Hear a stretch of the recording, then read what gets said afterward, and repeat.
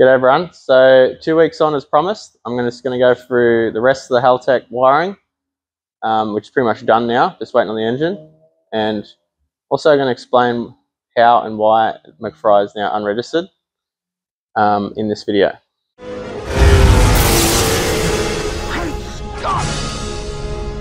Okay, so let's start off with the whole registration thing.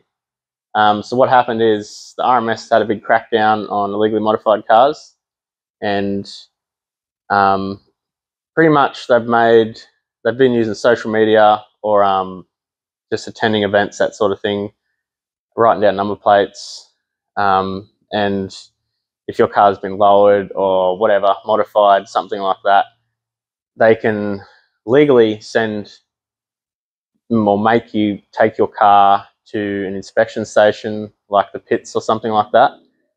Even if your car is modified at an event, so it's not actually driven on the road while it's been modified, they can make you do this, which is really shit. So so they had a photo of MCFRY doing a power skid with a big blower out the bonnet. And they pretty much said that I need to take the car out of the pits, and yeah, so it's pretty crap. So I've just had to take the car off the road, and like I could get it back. I could get this car registered legally with a lot of work, but I'm just not that keen to go through that process, the engineering process, because there's so many rules and regulations that they've made. You have to jump through like all the hoops just to try and get a modified car registered is actually really hard to do. Like, so when you find a car that's like heavily modified and engineered,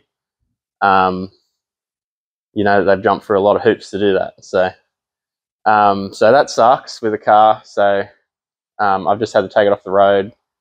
The only reason I was kind of keeping it registered anyways is I wanted to do a drag challenge event. So just when the time comes where I want to maybe do a drag challenge event in the car, then you're gonna have to start jumping through some hoops. But for now, the car spends all of its life in the shed broken anyway. So, and I only used to drive on the road like, you know, twice a year. So it's going to save me $1,400 and something a year not having it registered. So at the moment, it doesn't really worry me. But just in future, for everybody that takes their car to an event or even a car meet, something like that, just keep in mind that if they want to, like either the RMS or the police, if they want to audit your car, they can legally do it with the powers that they have. So they can literally, you know, say if your car's on historic rego and you've got some mag wheels on your car, same sort of scenario, they can, you know, make you jump through hoops and that sort of thing. And it's the shit part about it is like when your car's at an event, you can't illegally modify it while you have the registration plates on it. So that part is pretty crummy. I didn't even knew that was a thing until now. So if your car is registered, just put fake plates on it or take number plates off when you attend events. So that's really the only way around it, because Australian rules suck. So there's nothing else to it. So MCFRY is a full-time trailer queen now, and it's because of our shit rules we have in Australia. So that's just the way it is. And yeah, that sucks. So I'm going to go through the wiring now. Enough gibberish about the whole registration thing. I'm going to go through and show you guys how far I got with the Haltech Nexus and show you all the cool functions and stuff it has. Have a look-see. I'm going to zoom out. So as you can see, I've got the whole dash in. It's a HZ GDS dash. And all I've done is, I'm going to have to bring this out to turn my torch on. Here we are. So as you can see, I've made an extremely basic metal bracket to hold that dash on there. I've had to space the steering column down just with 2 washers, just to, the screen is hard up against it. But just because it's going to try and push the screen up through the dash, so I had to put some washers on the column to bring it down a little bit. So So overall, it's just a really nice HZ GDS dash, and I've just put some rare spares lenses in it, and I made up this plate on the laser, and this cool Homer Simpson button says let's go. So what I'm going to do, we're going to turn this on.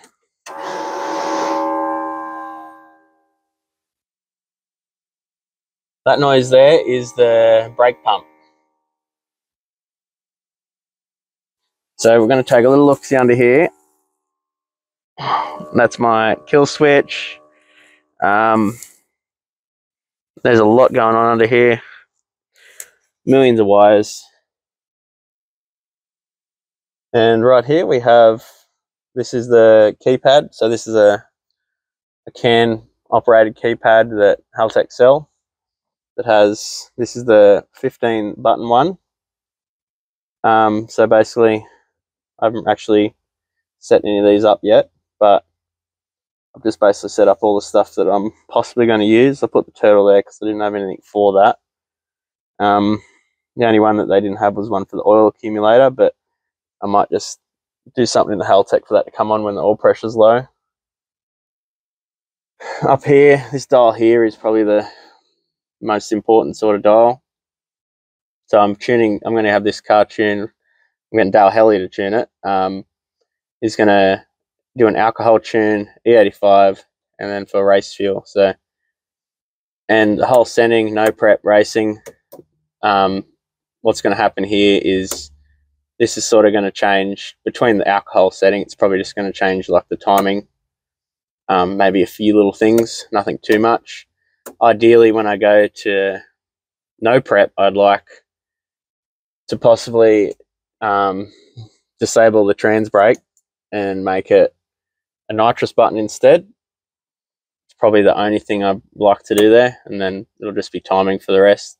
Maybe a rev limiter too, like for sending, rather than have the rev limiter on 8,000 everywhere, maybe put it down a bit lower, like 7,500 or something, and just rev the crap out of it for the racing only. E85, same scenario, it's just going to have a different map when you flick the switch.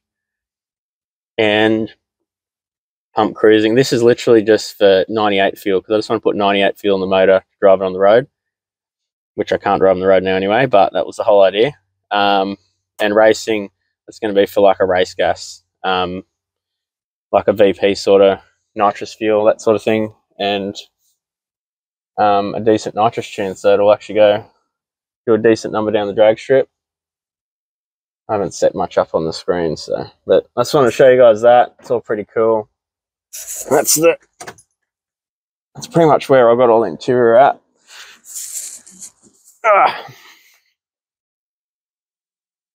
So, very happy how all that turned out. I'm going to have to do something with the center console to make the shifter a little bit neater. And the back is still the same. I've just wired up the fuel pump. Have a big monster fuel filter. So I'm going to have a full 12 AN line running from here.